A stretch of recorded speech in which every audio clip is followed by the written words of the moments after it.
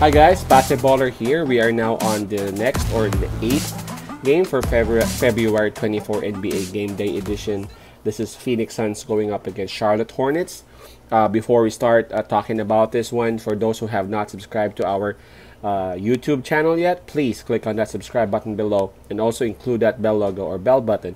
That way you guys will be notified whenever we have a new video uploaded. Alright, so let's talk about this one by starting off with their records or with their standings. Starting with Charlotte Hornets, they're a part of the Eastern Conference and they're number 9 with 14 wins and 16 losses. Their last game was a loss, and it was against the Utah Jazz, and it was a 22-point beating, and that one was last Monday.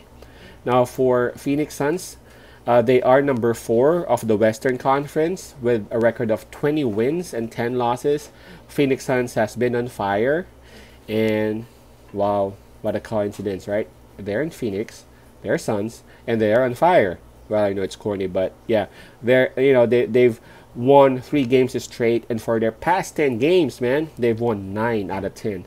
So man, Phoenix has gone crazy for sure. Their shooting, their defense, pretty much everything has improved on this team.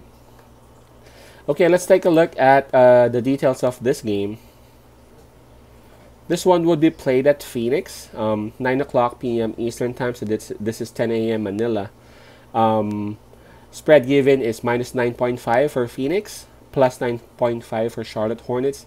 I guess this is a bit huge, but I'm not disagreeing because Phoenix Suns has been winning a lot of games so far and has been dumping teams like, their mighty Phoenix Suns. So I guess this one's kind of fair, and I think as we walk along and check on the available players, we might understand why the spread is such.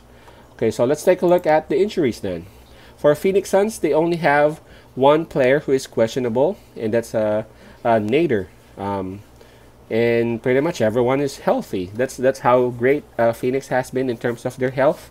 I guess it's a huge factor for them as to why they're having such good performance and such a good progress and development on their team, and that is they were able to manage their health pretty well. For the Charlotte Hornets, this one's huge, man, because Caleb Martin is out, and this is due to some COVID issues. Devontae Graham is still ruled out, and this is due to his knee.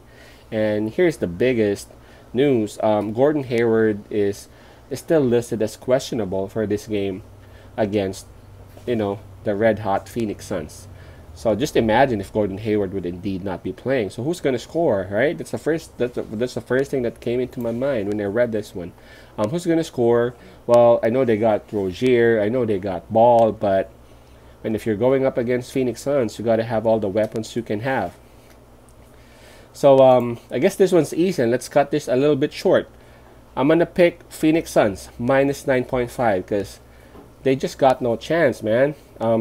Considering those 3 players that are out, considering the momentum that Phoenix has, I just can't figure out if Charlotte Hornets would be able to cover the spread. Like, I don't know. Phoenix Suns, they've been beating their opponents like they are the old school. If you could remember the old school Cleveland Cavaliers, not the old school, but the big 3 Cleveland Cavaliers. I remember them whenever I see them play. I'm not sure really why, because they play differently though, but the way they dump their opponents, that's how it is lately. So I guess I'm gonna just go with Phoenix Suns on this, because again, I'm looking at if you would take a look at the records, they defeated Portland Trail Blazers by 22 points. They defeated Memphis Grizzlies by 31 points, by New Orleans by 18 points, and now they're going up against a possible Gordon Hayward-less Charlotte Hornets. Man, expect a blowout. So again, just to clarify, my pick on this one would be Phoenix Suns minus 9.5. Stay around for the last video for this game day. That's going to be Lakers versus Utah Jazz. That's a huge matchup, and it's a huge Western battle. Peace out. Pasa love. God bless.